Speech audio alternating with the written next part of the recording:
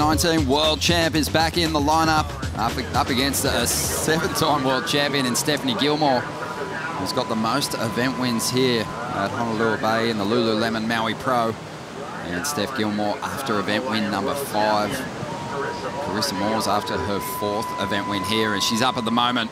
And there is so much noise coming from her cheer squad up on the point here. Ronnie Blakey with the man who had 8 top 4 finishes, a world title in '88, Barton Lynch. This is going to be a lot of fun. Yeah, it's a lot of fun. And with Tyler right there, we've got the 3 best lady surfers, in our opinions, left in the event. Yeah, we're going to see a couple looking real close, these 2 scores. Who will take on Tyler Wright in the final of the Lululemon Maui Pro for 2019? She just overcame Tatiana Weston Webb. It's a battle between 2 great rivals. But despite the fact they've got so much head-to-head history, 14 wins for Carissa against Stephanie's 9. This is actually their first heat here at the Bay, and this could be something spectacular because they're the 2 highest scoring surfers at this venue, Barton. And when the conditions are clean and nice and they start letting go of those big frontside carves, you know you're going to see something to remember. Yeah, absolutely. And the interesting first exchange, 2-1-7, 2-1-3, so things are tight right from the start. And if that first semi-final, competitors will watch the heats before they surf and try and identify opportunities, see what the ocean's doing, get a feel for what's going to happen in their upcoming semi-final in this case. And so if you're watching the first one, you would recognise that the consistency in the swell is starting to back off a little bit. The swell's meant to lose its power and its strength and size through the day, and I think we saw the sort of first signs of that really in that first semi-final, and then in this one we saw both ladies attempting to get that early start and get something on the board early. So the use of priority and your wave selection is going to be all important, because when you match these 2 ladies up, I would say at this wave, Honolulu Bay, I go advantage Carissa, having grown up in Hawaii, having that familiarity with deeper water waves, and I think that the momentum of that world title win just half an hour ago or whatever it was, just not so long ago, that'll still be lingering and have a full halo of positivity around her. Definitely, and you're spot on. Even Stephanie Gilmore said these days Carissa is the person to beat out here. We saw a beautiful moment, Strider, with the 2 competitors meeting after Steph eliminated Caroline Marks, Carissa's last title rival, just moments ago. They had a big hug, and then Steph said, "So you'll give me that next semi-final heat, won't you?" And things got awkward pretty quickly. Well, I'm sure they would, because deep down inside, they're both vicious competitors, and that's what we love about them. They're beautiful. They're great to watch, but you do not want to get in the ring with them, because they're going to go right for the throat, and that's the best part about it. And right now, I think Barton hit the nail on the head. There's just not a lot of waves coming in, and the best waves that I've seen, really, have moved all the way to the inside here. They're not really out where they're sitting, and they're kind of shifted over a bit, and on the inside that actually hug the reef. And then every once in a while there'd be that big set. So we'll see right here what Carissa can do with this wave. Looks like a beautiful one. Take it away, Ronnie. Well, drives up into that first section. Nice drawn out carve. Trying to gather some speed now for hopefully a run through the keiki bowl on the inside. Another big rail turn there. This one's starting to fade away. She's going to get out of it. Gamble though, isn't it? On a fading swell, there can still be those bomb sets. You move to the inside and chip away on smaller rides, you might get yourself a couple of 6s, but your rival might paddle into the wave of the day. And with best 2 rides, you're obliged to wait. As we see the replay. Nice whip out of the top. Pumping and driving down the line, making sure she gets in front of this one. Gets one extra nice wrap here. Beautiful carving turn. Love the technique she employs in those turns.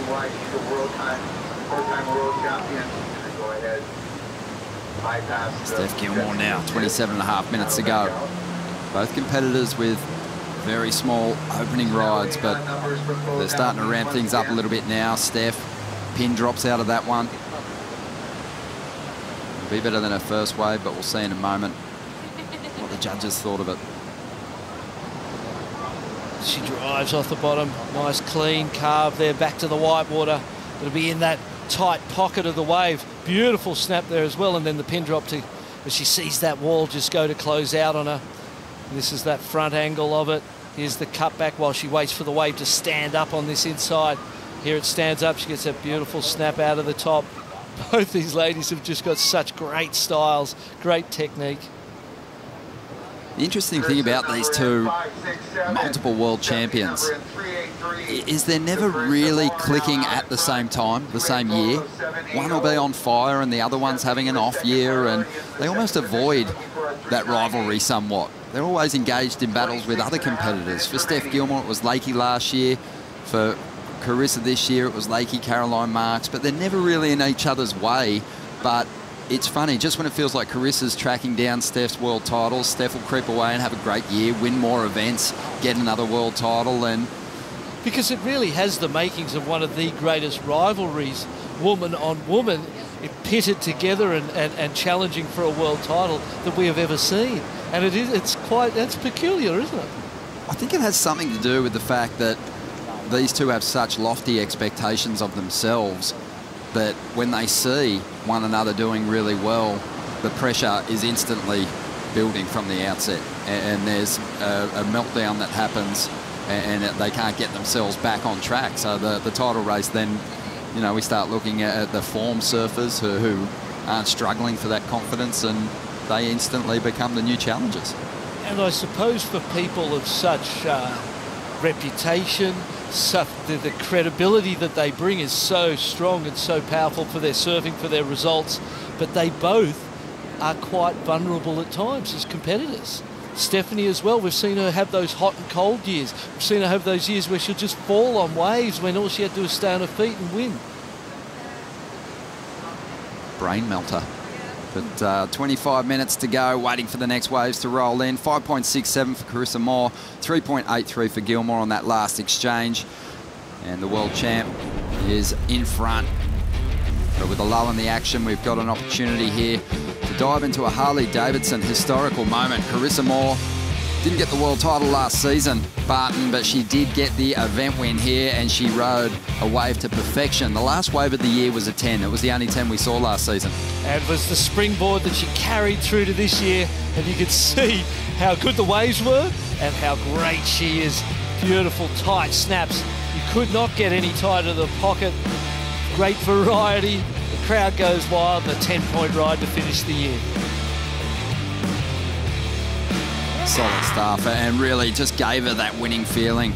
Yep. Once again, something she'd been searching for throughout the 2018 season. She carried that momentum into the new year. Took her a while to click to get a victory again, but once she found it over there at Jeffreys Bay, she got that beautiful smile back on her face, and when she's happy around a contest, look out.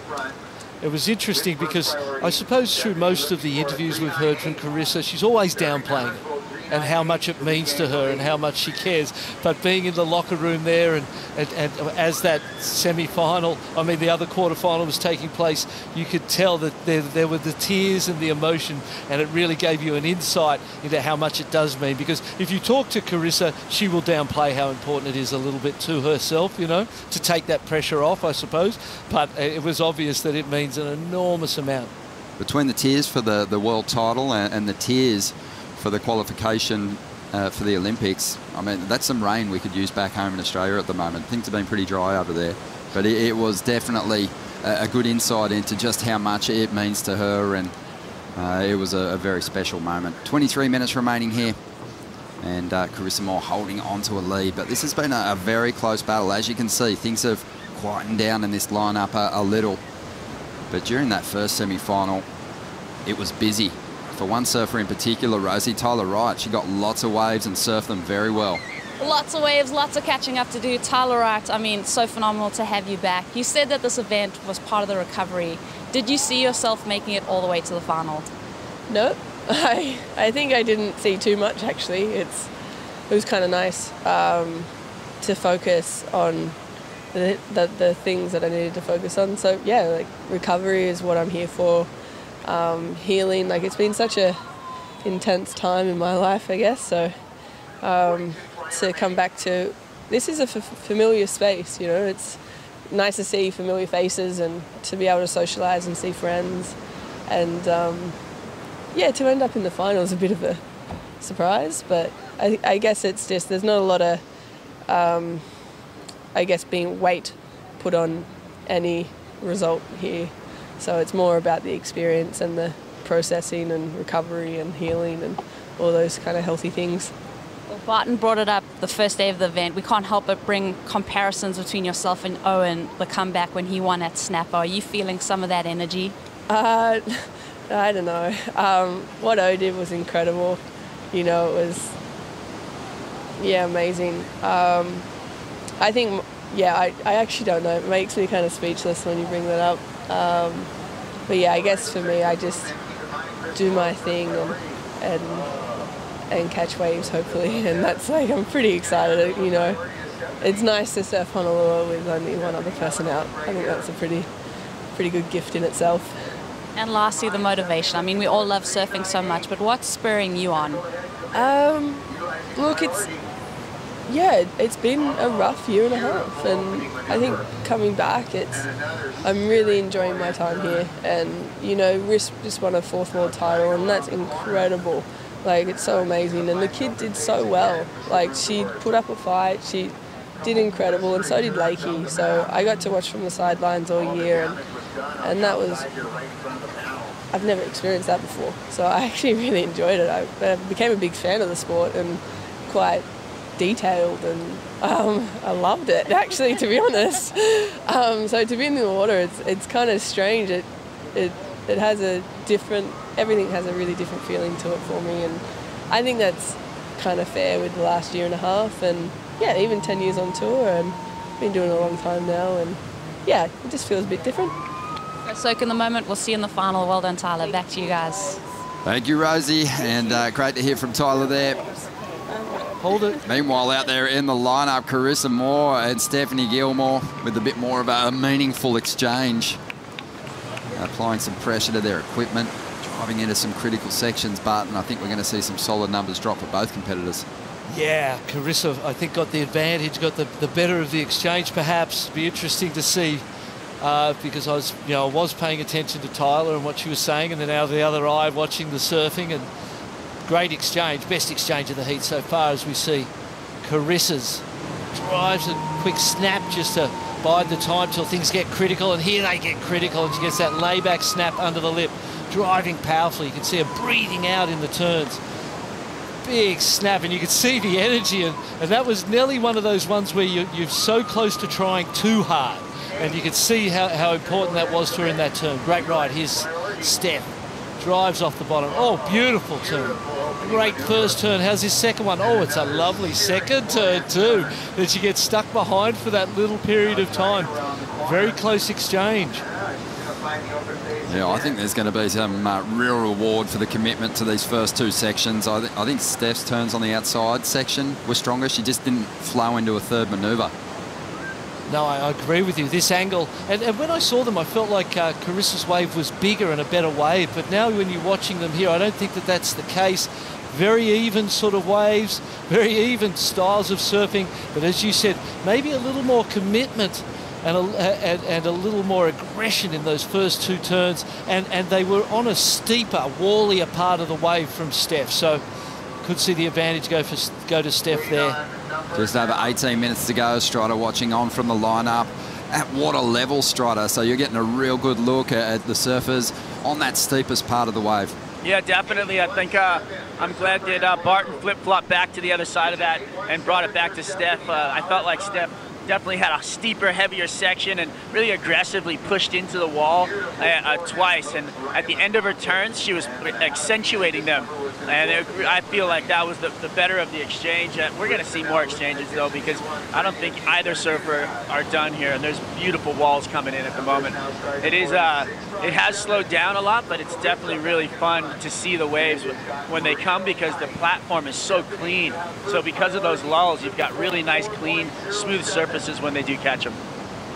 Well, the ocean definitely playing its part in building the drama here. It was a slow start to this second semi-final. Who will be taking on Tyler Wright here at the Lululemon Maui Pro? We'll find out in just over 17 minutes to go. But Stephanie Gilmore getting the edge on the 4-time world champion with that last exchange. 8.17 for Gilmore, 6.57 for Carissa Moore. And on the replays, Barton, you picked up on it. Carissa's second manoeuvre, the wave kind of flattened out on her just a little bit. She was heading there with the full intent of destroying that section. Unfortunately, that wave just laid back a little bit on her, but Steph, she got something to really bank into. And the first turn was for Carissa, was a kind of check turn, just waiting for it to stand up. Great surfing from Carissa, but the wave delivered for Steph and gave that big, clean, open canvas, and she got to do those two absolutely beautiful turns, critical, tight to the pocket, but with that style and class we expect, and the judges loved it, an 8.17. Pure domination from Stephanie Gilmore in this contest when it was when she first came on the championship tour. That was actually another excellent ride. She had 13 when she came to the event this season, but Carissa Moore's had an incredible 27 excellent scores. That's 8 points plus. Just a remarkable record that she has at this venue. And interesting to see the joy that Steph got out of that one section, and just being able to stand there and enjoy it for that moment in the midst of a semi-final in an event. That's one of those things that we see Steph do, where she's able to interpret moments. We saw it on that 10-point ride at Karamas, and you'll see it on this replay here. She's driving and pumping, and look at that sensitivity of the board under feet. So responsive. The minute the ankles and the feet move, so does board. Here's that moment where she just stands there and gets to enjoy it, gets into that position, styles it, and just the simple things in life. That just feels so good. There's the smile on the face and the joy of just pure joy of surfing in the middle of a semi-final.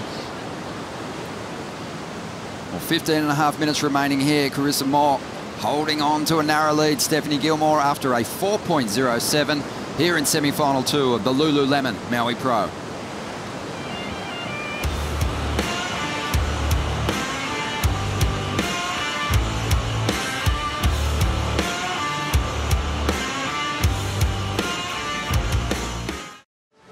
Carissa Moore is a 3-time world champion, one of the most dominant surfers we've ever seen. I feel like I'm building momentum. And Carissa pops the finch free again, throws it into reverse. There is that part of me that wants to take down anybody who stands in my way. She's going to be fired up to really snatch a 4th world title in 2019. Carissa Moore hooks it hard. Bigger set wave, drops into it, sets her line, sneaks in for a perfect little tube section. Carissa Moore looking for her first win of the season. The Hawaiian jams it, super powerful off the top. Layback hack to finish for Carissa Moore. Her first win of 2019. Your new world #1, Carissa Moore, the champion. It is Carissa's to lose. Holding the rail on the backhand, Carissa Moore. I'm so excited for this last event. It's so close. There's so much on the line. Women's World Surf League champion, Carissa Moore.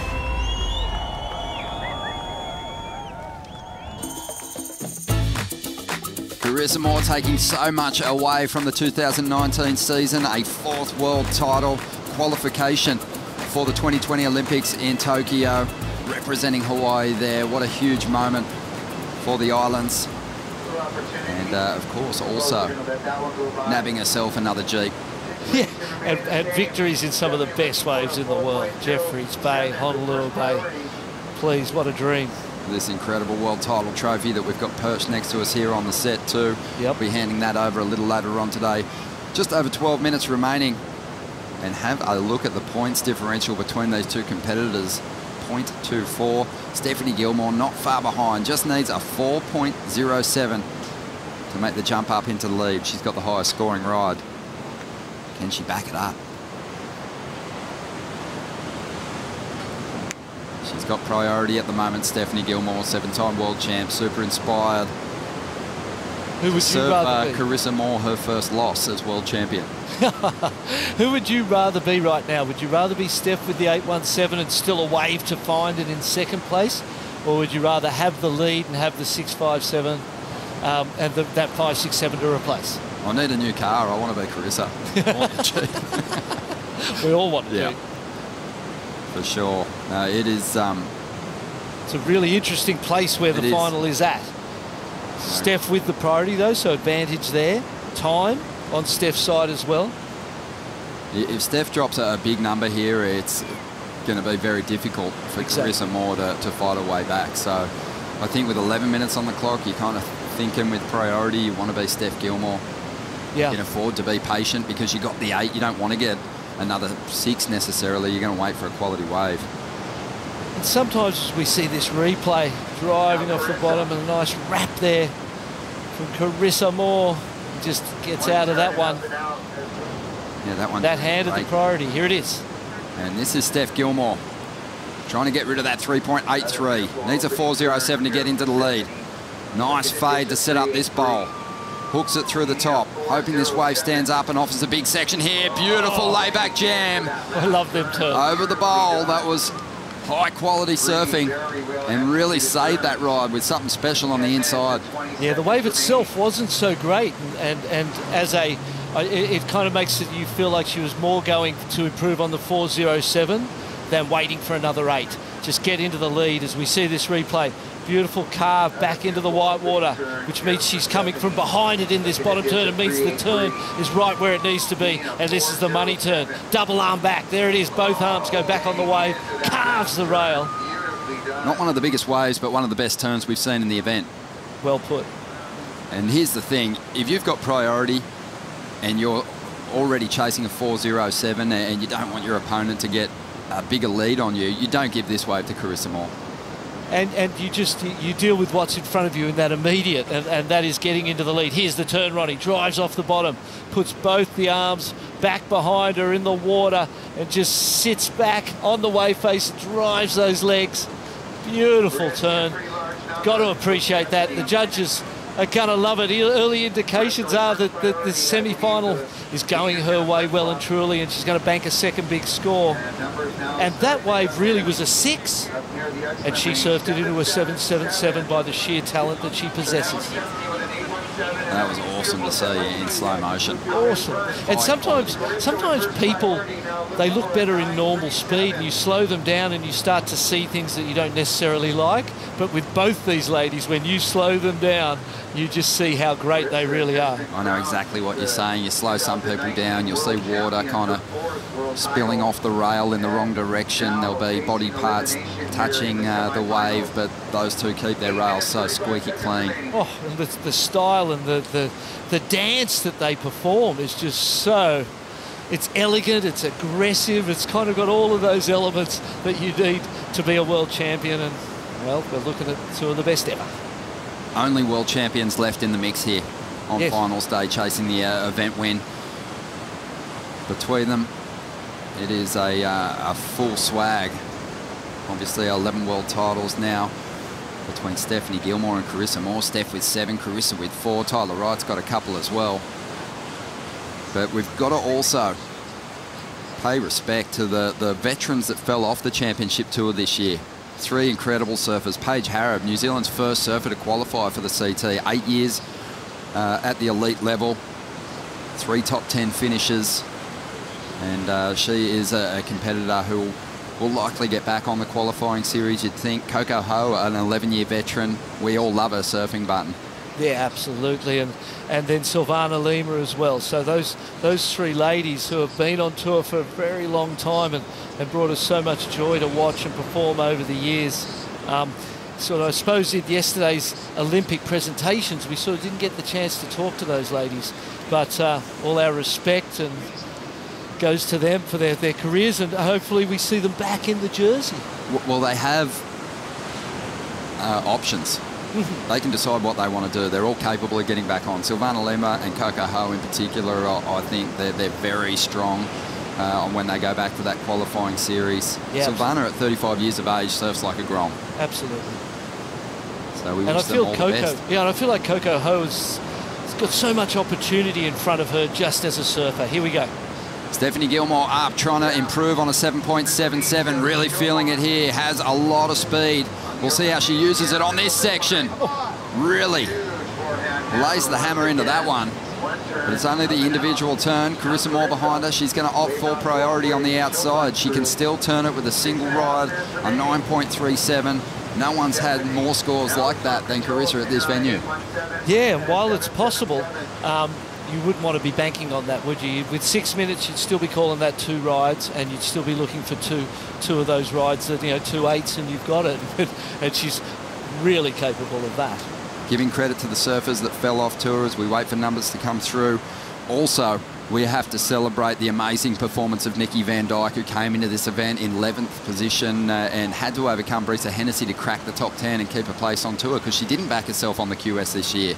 So she did very well to make it back on tour for 2020. And under a lot of pressure without the QS safety blanket. Here goes Steph, drives off the bottom into the lip, snaps it. The spray goes flying. It's a 1-turn wave. It's not going to affect anything, but it was beautiful. Here's this replay, Ronnie. Look, you're going to love this. Just right at the lip. Perfect timing.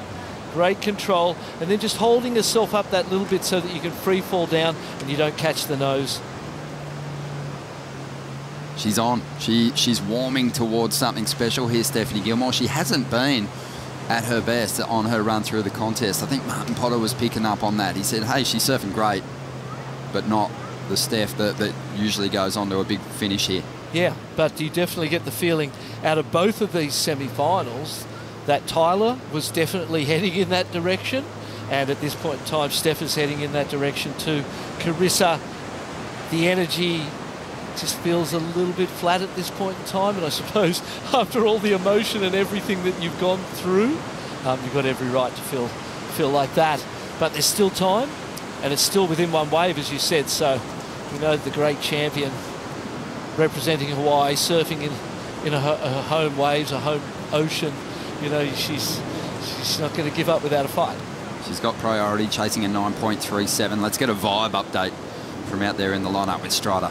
Well, thanks, guys. Yeah, it's the vibe is definitely alive with Stephanie. She's kicking out of waves, and earlier in the heat, she kicked out of waves and said, oops, when she caught that one that she kind of ran across and didn't do anything with priority. So she had made a mistake, identified it, and then thought, okay, wait, what am I doing? And she was pretty vocal about it. Get back out there, don't make any more mistakes, and rip the top off of it. And she's got that full force. She's back in the driver's seat, feeling really good, catching waves, obviously underneath priority, just having fun, and the biggest smile on her face out here, so looking free and happy. How could she not be? It's been such a big, long run at it. Obviously, probably a pretty stressful time between Portugal and this final contest. So many nights to go to bed at night and it's just have that world title race in the back of your mind. Must be a big relief button when you win that world title and the race is finally over. Yeah, it's an emotional situation, and it's interesting. Sometimes there's almost like the purpose that you live with, once it's achieved, kind of dissolves that little bit, and all of a sudden it's kind of like it can be emotionally somewhat, not a void, but a strange little place to sit for a little while, you know, and perhaps that's what we're feeling now with Carissa in this heat. She's had those couple of scores, so sort of averaging around the 6-point range, but that's not what we expect from her. Perhaps with more opportunities and more waves in this heat, she would have had a chance to kind of grow that and foster that energy and sort of not sit and ponder so much. Physically, what kind of toll does just having those adrenaline rushes in the earlier stages, early rounds of a day like today, and also just the emotion going through, what kind of toll does that take on your body? It certainly takes a toll, and you change. You I suppose as a competitor, you're trying not to change. You're trying to do your very best to stay the same as you were when everything was going right, and you want to try and maintain that consistent position to compete from. But so much has happened today, and so much emotion has been released and let go, and now Mother Nature's sort of given you the chance to just sit there and think about it, when really you would rather be surfing waves and not thinking about it and concentrating on what you're doing. But if you're ever going to lose a semi-final at Honolulu Bay to Stephanie Gilmore, one you most probably wouldn't mind losing is right now when you've won a world title. Well, we've seen the situation reversed, where Stephanie Gilmore's claimed the world title and Carissa has gone on to win the event here and sort of bookended a year with a big finish to regain that winning feeling heading into a new season. That's what Steph's after here at the moment. Tyler Wright's chasing that same thing. Carissa just wants to make this day completely perfect. Yeah, it's 1 minute and 25 seconds on the clock, so it's a one-wave situation now. We know that for a fact.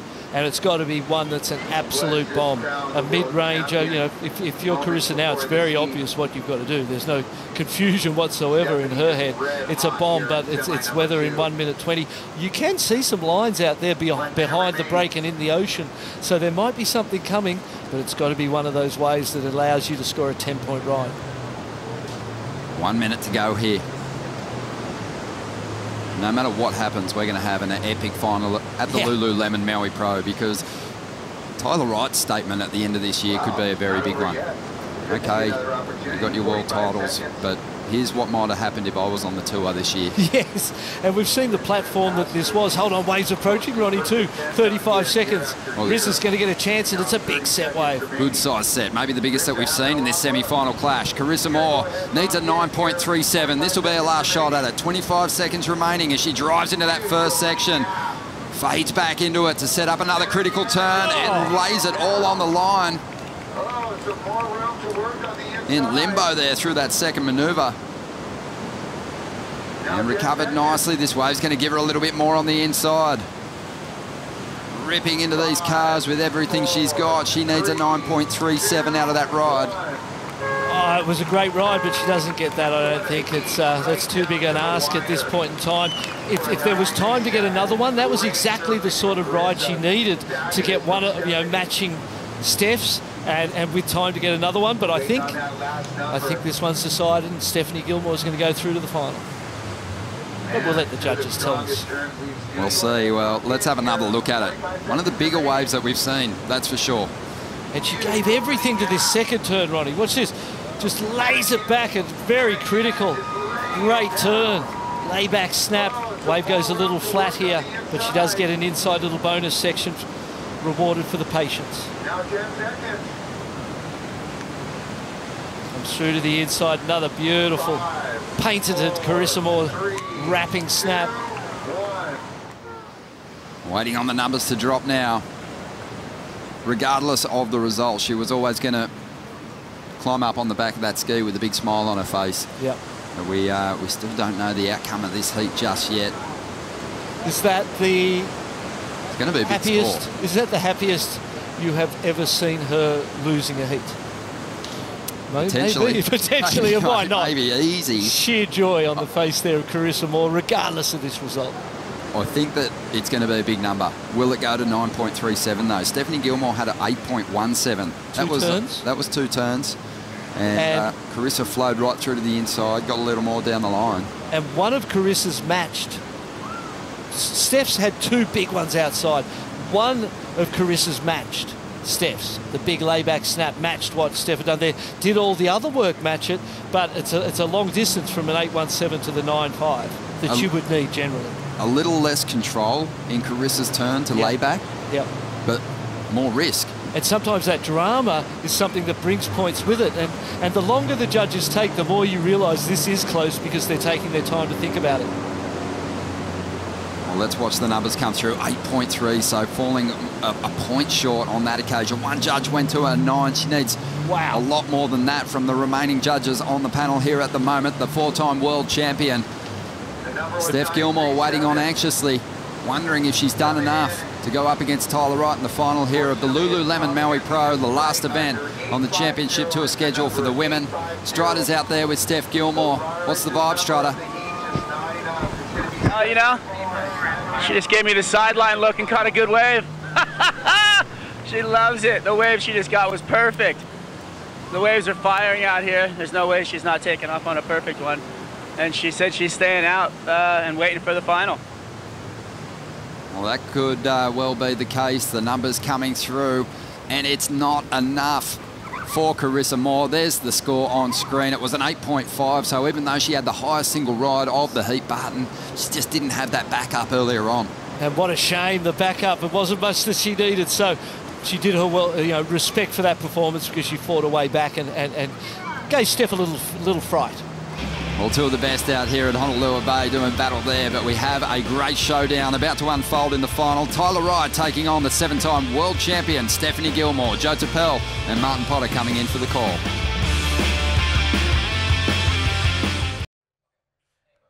Do you like that? Well, if so, subscribe over there, and then watch more videos over there. And then tell us your favorite videos down there. It's a 3-step process. Do them all now.